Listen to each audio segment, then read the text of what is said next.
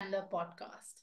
I have with me another amazing Zenler person, Hazel here. She has been a regular. You might have seen her in the group, some of the workshops, and our channel as well. Welcome to the show, Hazel.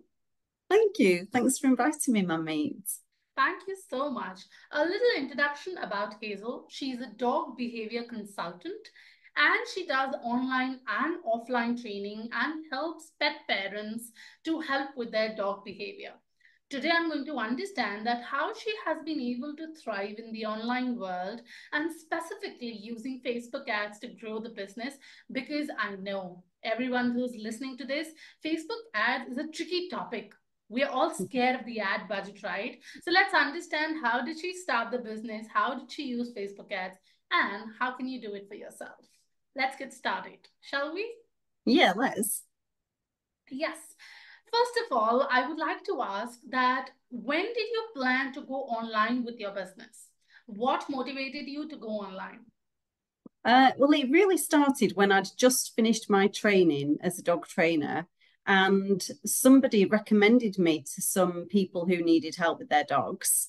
And they lived in a completely different part of France to me, so it wasn't possible for me to go and help them in person. And so I offered them some online training, and that was really how it got started. I'd already set up my Zenler account, um, but I wasn't in any way, shape, or form ready to start my business. Really, I just kind of got thrown in at the deep end, and then it was kind of quickly trying to work my way around um, how Zenler works and what I could do in order to be able to offer them something online. And so that was how it all started. Absolutely. But tell me something, I'm curious, and I'm sure a lot of listeners would be, that a business which is, I know, educational, but at the same time, it involves, a living being, a dog. At Yeah, times, you would want to, see that what the dog is doing, maybe yeah. touch it, or maybe understand the behavior. How simple was it for you, or maybe if it was difficult, whatever the scenario was, how was it for you to cope up on an online training and understand the pet of the pet owner that you're speaking to? Well, the way that I've been trained means that I don't actually need to see somebody's dog in order to understand what's going on. So I do a full behavior consultation with them, which can last anywhere up to 2.5 hours, depending on how many dogs there are in the household and what the issues are. Um, but I can pretty quickly work out what's going on just from that consultation. But where Zenler was really useful was that I could video myself and my dog Jack demonstrating what I wanted my clients to be able to do so that they then could access that video and play it back and look at it, even in slow motion or whatever they wanted to do, so that they could keep watching it over and over, so they could work out what the technique was, or you know any kind of thing that could help them. So videos of myself and Jack, videos of other students, which is always really useful as well. So when I go and see people in person, I always video those sessions, then upload the videos into Zenler, and then I've got them there to use for training other people in the future. So that is a really useful aspect. Absolutely. So that means that recording the moments could, act as a replay, could act as a strategy or an instrument for them to use and then implement the Exactly. same, replicate the same strategies that you've done for yourself Yeah. and Yeah. for their pet, right? Exactly. Yeah. Yes, Yeah, that that's works really amazing. well. Mm. Yeah. And I would ask a question, which is, a burning question for everyone, that how did social media work out for you?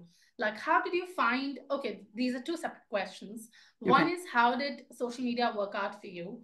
And what is the story of your first client? How did you crack the first client? Okay. So social media in terms of growing my business, do you mean? Yeah. So that is quite slow. In fact, it's ridiculously slow if you're trying to do it organically. And it felt very much like I was a bit of a slave to constantly trying to make posts that were engaging, or trying to put some good content out there that would be useful for people, but then not really getting any feedback from that, and definitely not getting any clients from that.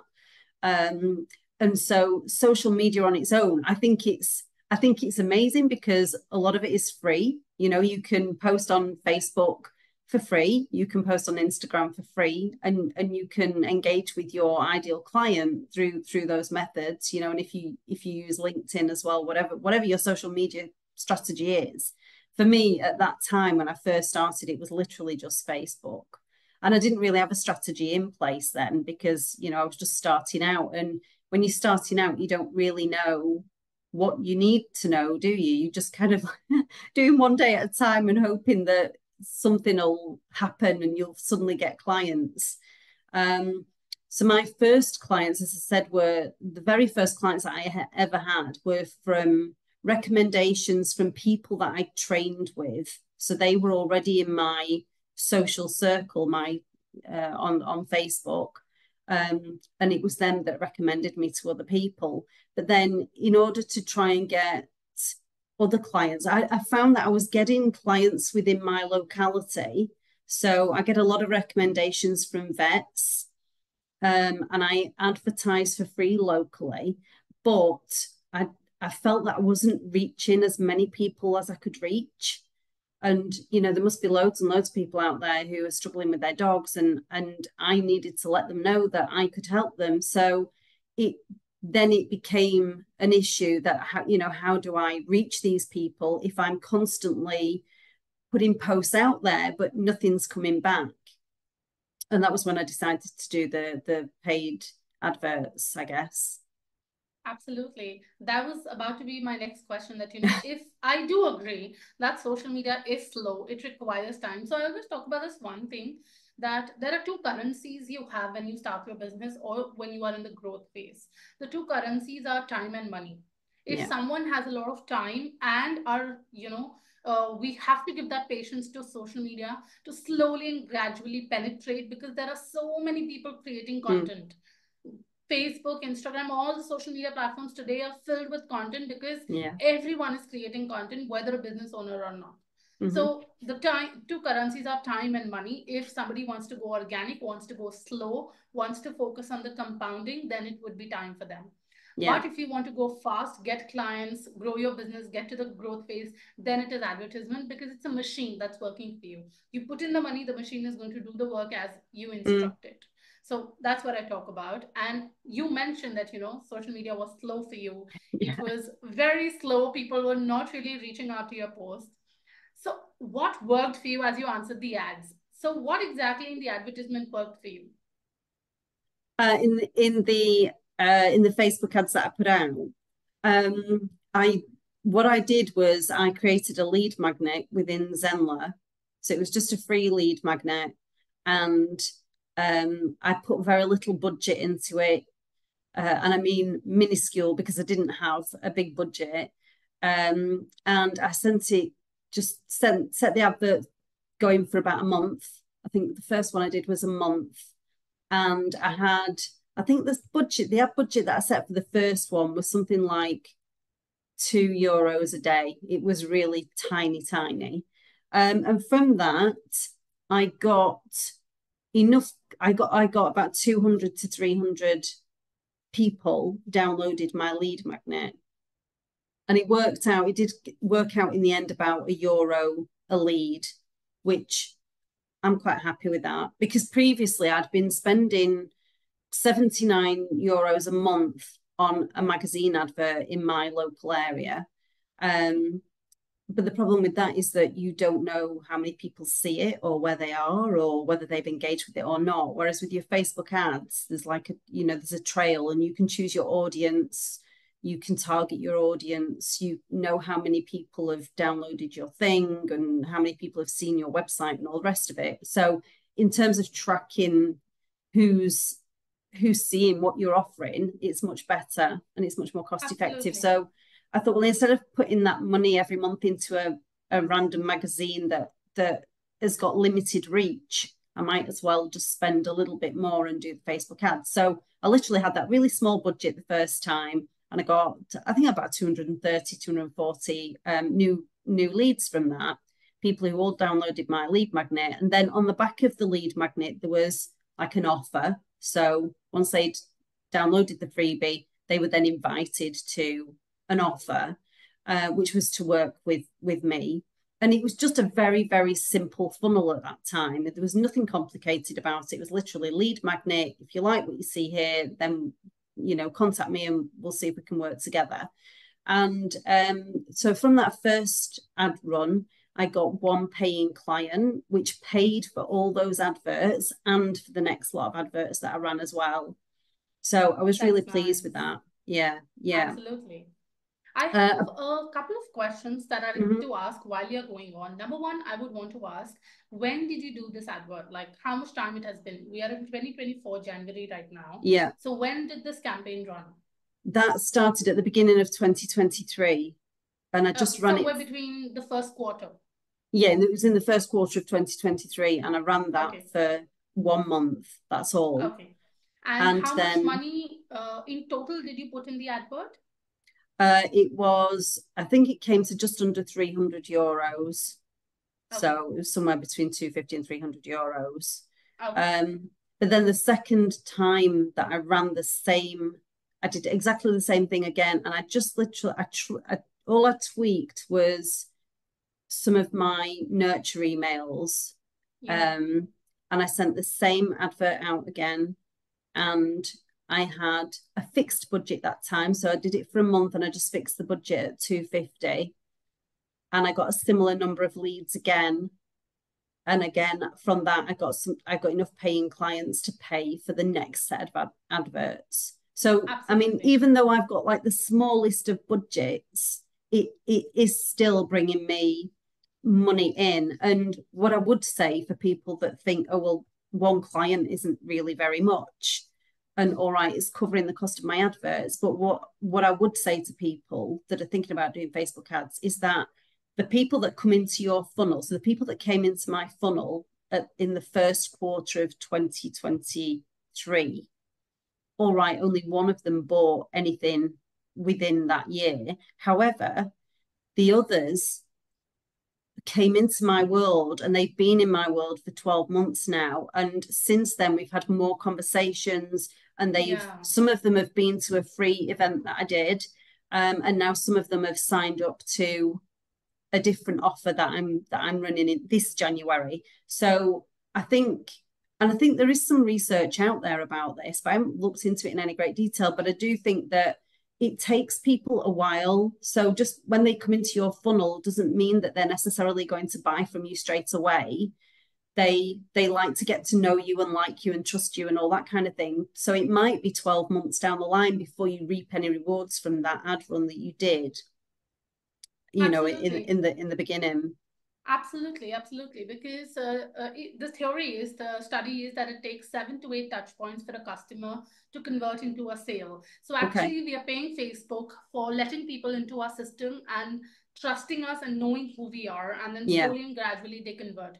I Yeah. also feel that, out of these 200 people or 250 people that came Mm, into your list, even one or two converted. They were complete strangers who have converted now. These exactly. complete strangers will go to their network and tell that, hey, I met Hazel through Facebook. She's done a Mm, wonderful job and I should recommend. So the cycle of referrals also start when complete strangers come into your system. yeah. So I think that is also one thing that largely benefits us.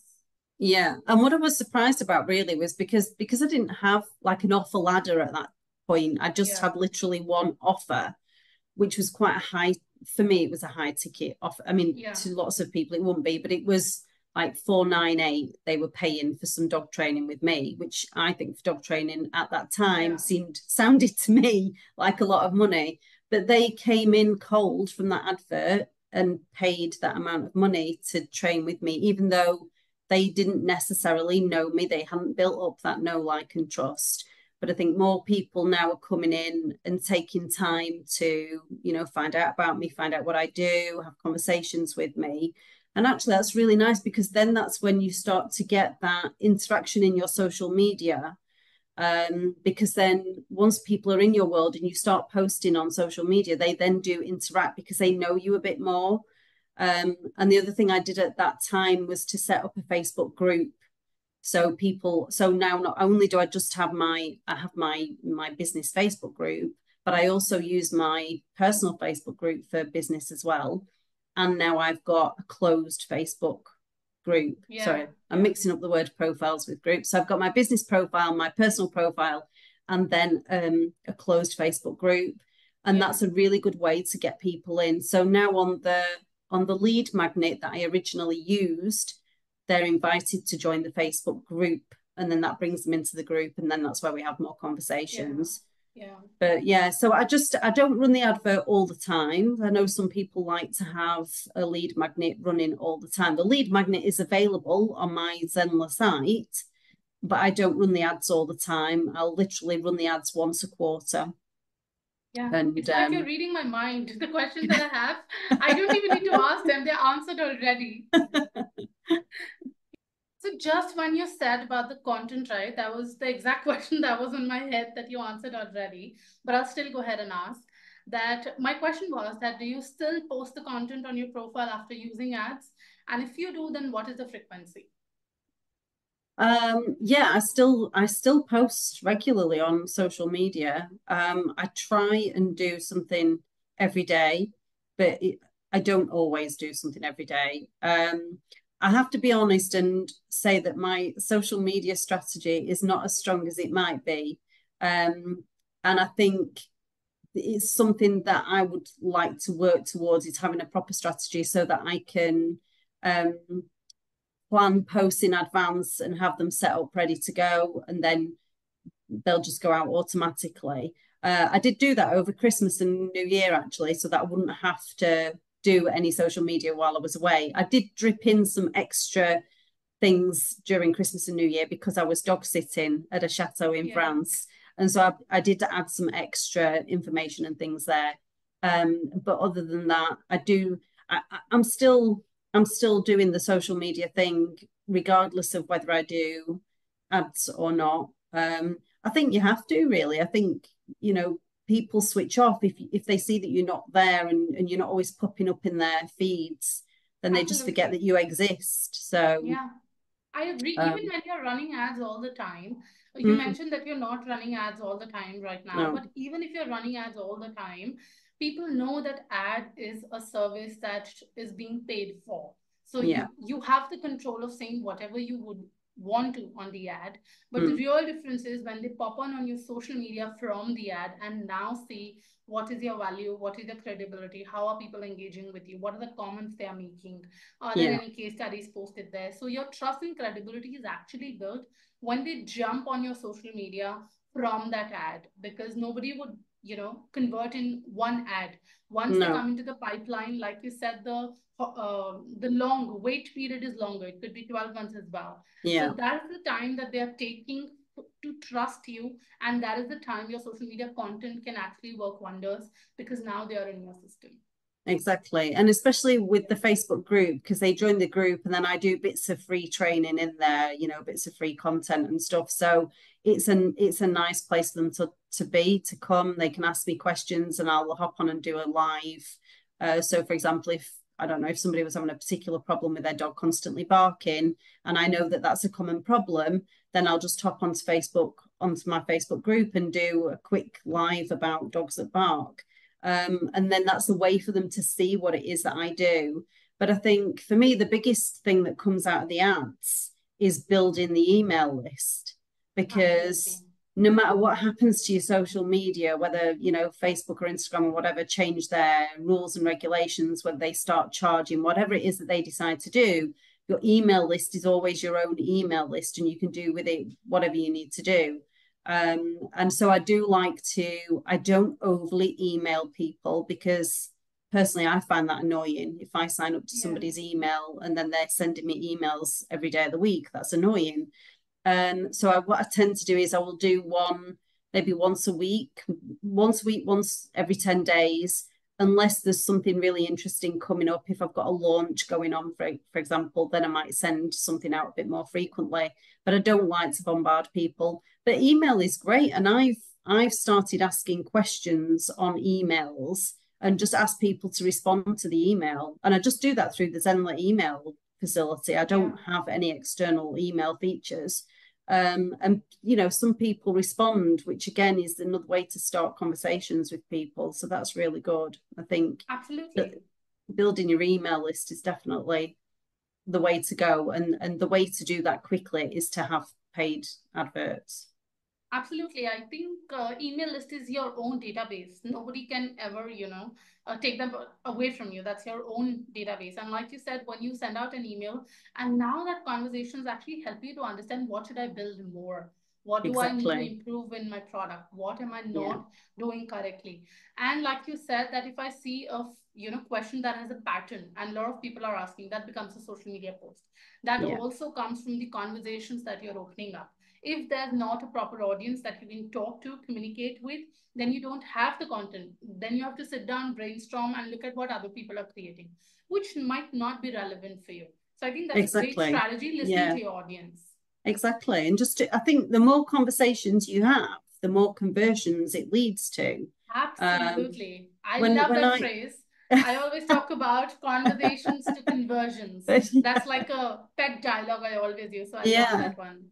because it's so true. That if I can get somebody on the phone to have a conversation with me, it's very rare that they don't sign up to something with me. So getting those conversations started, and it might just start with an email, it might just start with a comment on a social media post, but I like to do voice notes as well to make it a bit more personal. And if I'm emailing people, I always try and use the name of their dog, or just really simple things to so that they don't necessarily think that it's a blanket email to everybody. Yeah, So it's just little things that you can try and do to make people feel that you're not just constantly hounding them for money, because that just turns people off. And absolutely. I have very few people unsubscribe. I've had one or two, but at the end of the day, it doesn't worry me because they're not my people. That Right. that's fine. They've come into my world. They've had a look around. It's not what they were looking for, and so they leave, and that's fine. But the vast majority of those, I mean, whatever I've got now, 500, 600 people on my email list, they hang around and they have conversations with me, and a lot of them have joined my closed Facebook group. So, I get to have even closer conversations with them, which is really good. Absolutely. And I think that's amazing. A 500, 600 list is amazing. That's Mm. like way to go. But I would definitely want to ask that, what is the reason that you're not continuously running ads? Since you mentioned that you run it on, frequency basis when you Mm. decide to. At the moment, it's just financial constraints, Manmeet, to be quite honest. That, it is just a matter of turnover. And as the business grows, because it has been quite slow, to be honest, I've had a lot of clients, but I haven't had the growth that I would hope for. So last Right. year, I hired a business coach, which made a lot of difference actually. Because the thing is, and I guess this is true for a lot of people when they start a business. For me, I know a lot about what I do. So I know a lot about dogs and dog behavior and how to help people with their dogs. But what I didn't know was how to run a business at all. And there was all this new stuff to learn, and like marketing strategies, like social media strategies, like funnels and all the rest of it. There's a lot to learn, and I just felt that I'd rather last year put my money into hiring a business coach, somebody that can point me in the right direction, rather than spending that money on ads. But at least now I've got a better idea of what I'm supposed to be doing and how to do it, and I'm much more focused, so that I can see already. I mean, traditionally, November, December, January, I don't normally make any money from dog training, because who wants to do dog training in the winter months? Um, but the Christmas that's just gone and the New Year, I've made more money in those 3 months than I did the rest of the year. So Yeah. I'm obviously doing something right. And it's just now keeping that momentum going, but it has taken a while to grow that momentum. But I think that's more about me not really knowing what I was doing and just putting stuff out there on social media and not really understanding how the whole business thing works. Absolutely. Absolutely. I agree. I agree. It's better to get started than to figure out a way of how to do it. And, this is my favorite line. I'm sure somebody will come and say that I repeat this in every podcast. That is, mentors are cheat codes. Like, why not, use them, not use them? Why not learn from them? to take their path and get to the shortcut because they've been through all those years. They've been through the Exactly. mistakes that we might make. So Yeah. let's just, hold their hands and move faster. That's it. I mean, I think you have to kind of invest in yourself if you Yes. want, a serious business that isn't just kind of an expensive hobby. Then you really need to know what you're doing and how to do it in a quicker way. So, and I mean, I have, we all have challenges in our businesses, don't we? But I have challenges because I'm in France. And so I had all the issues in the beginning with, do I do my website in one language or two languages? And, all those kinds of things. And it's taken me a little while to work out who my clients really are. I mean, as it turns out, the vast majority of my clients are English. At one point, it was about 50-50. But more recently, the vast number of clients seems to be English. And so that makes it easier for me to target what I need to do because, I was doing social media in two languages and it was just exhausting. And I spent Yeah. more time kind of creating things in two languages than I did actually trying to market any offer because I didn't really know who to market it to and how to do it. So I think you've got to be really focused on who your ideal client is, and they might not always Absolutely. turn out to be who you think they were in the first place, but you've just got to kind of adapt and go with that. And It's an ever um, evolving process, and the well, it clarity of is. who do you want to sell to makes or breaks the deal because that's the Yeah, most important. yeah, Like I always use an example saying that if an Italian restaurant is serving Italian cuisine, people yeah, will come who want to have Italian food, not probably Indian food. That's a yeah. wrong kind of audience. So serve what your audience is looking for, and you'll make those sales. But That's selling it. to the wrong people will not end up with any money or any offers, any No, sales at all. no, Yeah. exactly. So it is. It's Yeah. just a big learning curve, isn't it? But I think I did enjoy doing the Facebook ads because I was a bit Yeah. addicted to logging on there every day and seeing how many more leads have I Yeah. That's got? like How a many dopamine.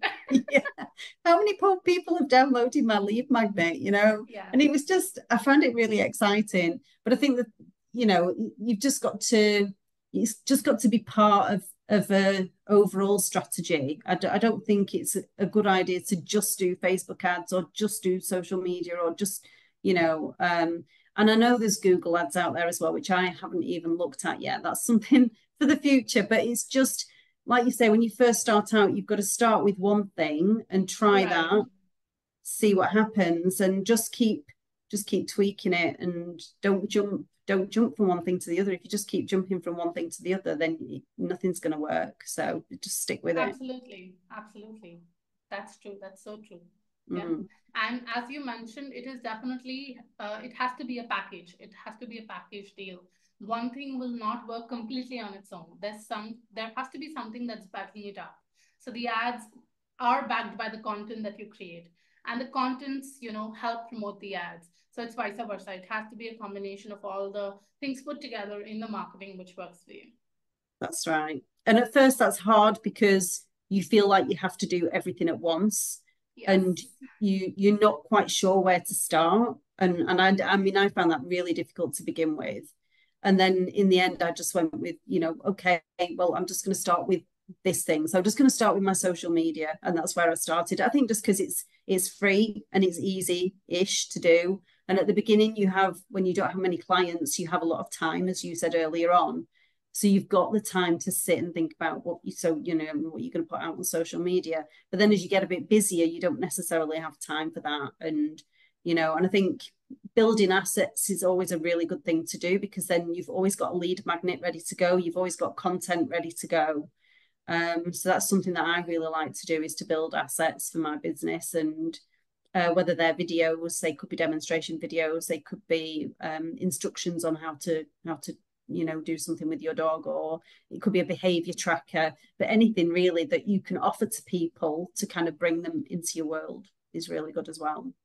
Absolutely, absolutely. I think this video has been like a full package video, and anybody who is watching this video will definitely have a lot of marketing insights. I would also want to ask you specifically with your online business, Mm. and if you are comfortable sharing, what is the kind of revenue you're able to make using Zenler and using your online training? Um, Gee, you put me on the spot there, Mammy. I'm not particularly comfortable talking about that. Um, I think I think what I would say about revenue is that pricing is probably the most challenging thing for some people to do, and asking Yeah, people for money can be really hard.